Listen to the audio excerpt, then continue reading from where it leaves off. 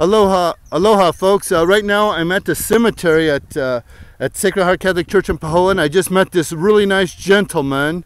He helps take care of the grounds here. And what's your name, please? My name is Alfred McAuliffe. Alfred. Oh, nice to meet you, Alfred. Now, can you just tell me about, I take it you're a Catholic, correct? Correct. And what country did you originally come from? I come from the island of Malta, which is 98% Catholic. Oh, wow. Malta is actually more than the Philippines. So their two countries are about even being a Catholic. It's a Christian Catholic church, and they say that you throw a rock in the air, you're going to hit a church. So that's how many churches are in Malta. And how long have you been working on the grounds here? 7 years now. 7 years. And the person that really takes care of the ground, his name is Victor Bustamante. And he's been doing it since he's 14.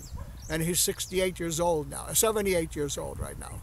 I have a question for you. He's the one that does the cutting, he does all the cleaning up and everything else. Well, that's really nice that you're recognizing him. How about, did St. Damien ever come to this church at all? Or? St. Damien, this was the first church that he ever came to. Actually, it wasn't this church, it was a different church up the hill near 7-Eleven.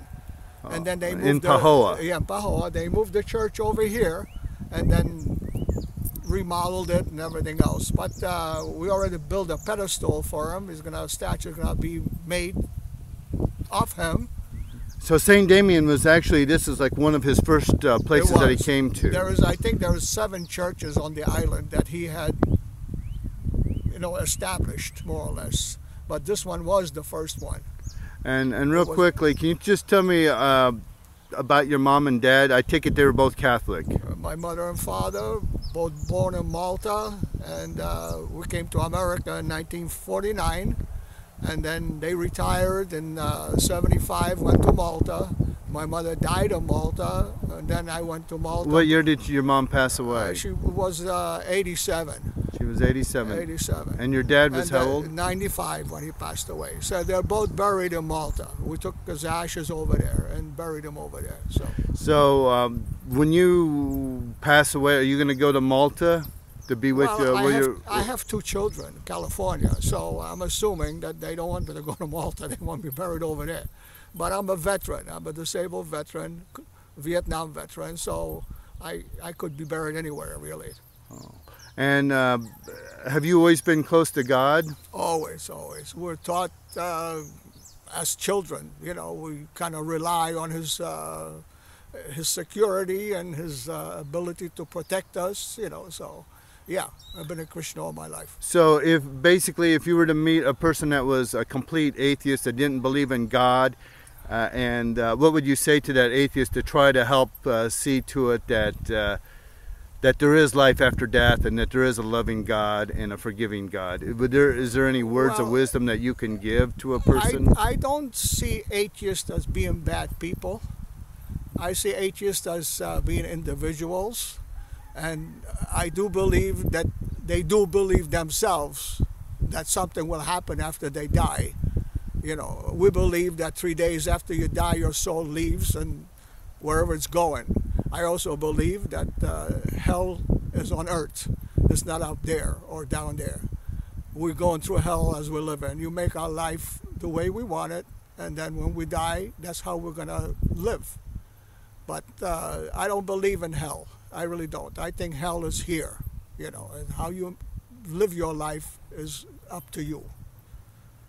And I will say, what's your first name again? Alfred. Alfred. I will say, one thing that's really good, though, is that you're able to express your opinion freely and openly, and I really appreciate that. Of course. And myself personally, I believe that there's a God, and I believe in Jesus. I believe in heaven. I believe that too. But I do believe there's perhaps a heaven, but it's how you live your life has a lot to do with how you're going to end up, where you're going to end up, But I will say, you gave your opinion. My perception of life is I do believe, sadly and unfortunate, that there is a hell in the afterlife if a person was really, really bad and on this planet. But anyway, I mean, it's all a matter of opinions. If you believe that, you have to believe that there are so many people out there that doesn't deserve to be alive.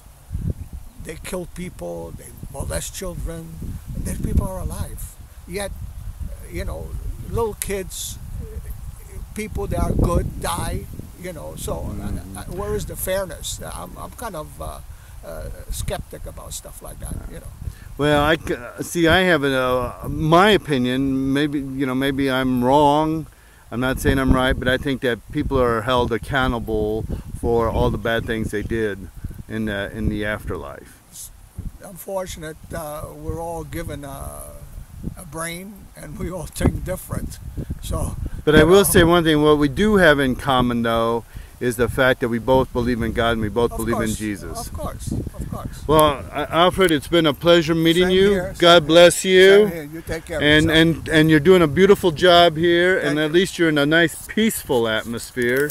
It is. And I'm sure that when you were in, being a Vietnam veteran, I'm sure that there were some things that, you may have seen that were and done.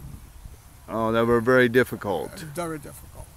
And It took a while before you forget what you went through. And a lot of people suffer from just the trauma of all the different events. It took almost a year in Walter Reed Hospital treatments before came down to earth. Yeah.